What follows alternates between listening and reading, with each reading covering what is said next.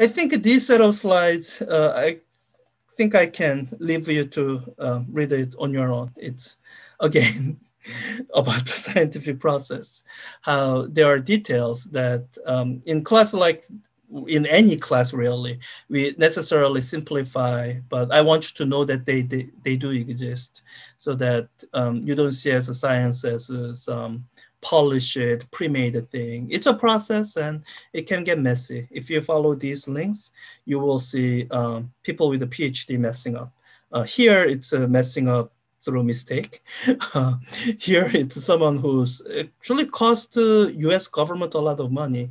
One of the people who's at this link is someone who faked the discovery of elements, and they had to recheck basically everything he was involved in because he lied. And so so science is a potentially complicated process. So I want you to see that.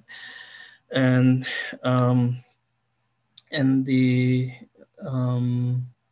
let's see, what's really important here is the Hertzsprung-Russell diagram. It's kind of the key thing. And so I guess let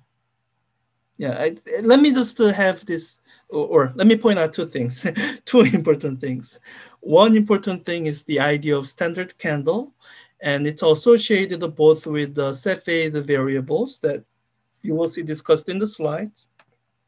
And the idea of standard candle will come up in the next submodule with the type 1a supernova. And these standard candles, or the things that allow you to measure distances to faraway stars, is important because that's the information that goes into constructing something like this diagram, ASTR diagram. Because in constructing this diagram, you need two pieces of information. One is a spectral class, which you can read off of the spectrum of the star, but the other is the luminosity. And you can measure the brightness of a star, but brightness just tells you how bright it appears to us. It doesn't tell you how much light the star is actually outputting. And to get that, you need to know the distance.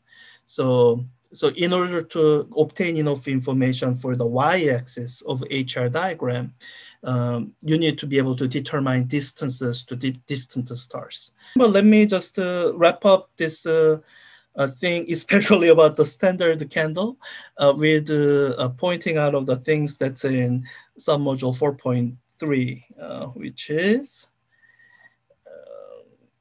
discussion of the end stage of stars.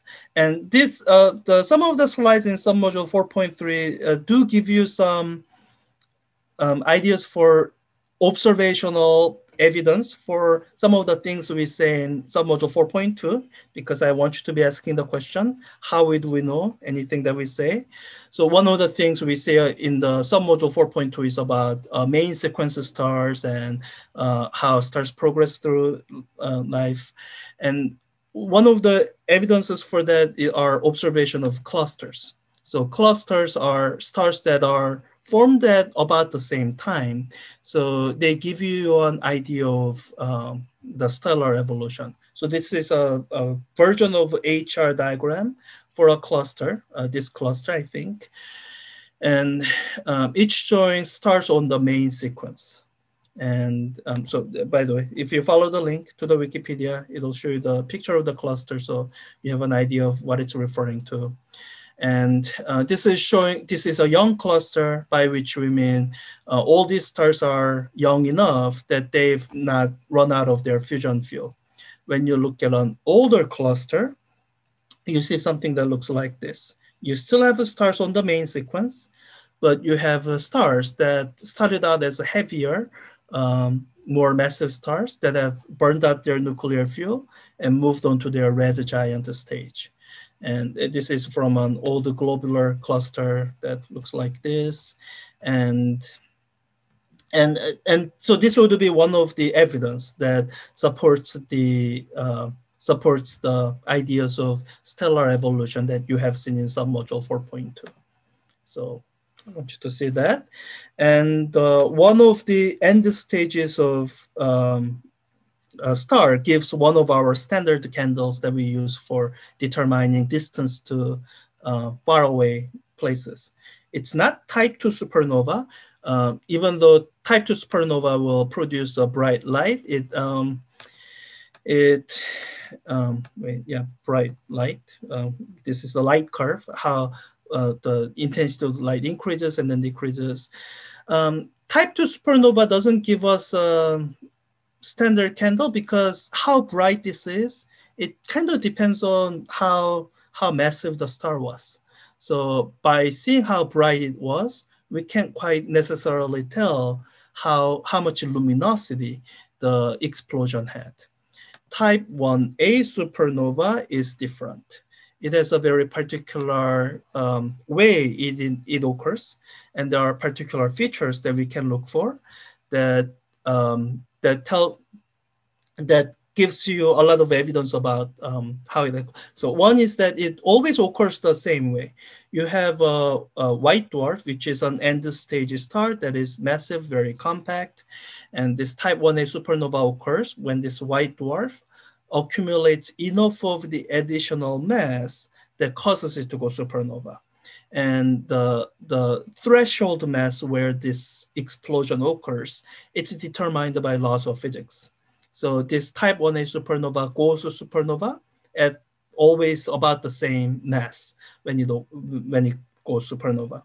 So this occurs always the same way. It doesn't quite depend on how much mass the initial star had, how much mass the secondary star has. The size of this explosion is always going to look the same. And there are, when we see supernovas in the sky, there are some things we can look for that tells us, oh, that is type 1a supernova, so we can use its brightness as a standard candle. And I think the slides tell you what you can look for. Type 1a supernova,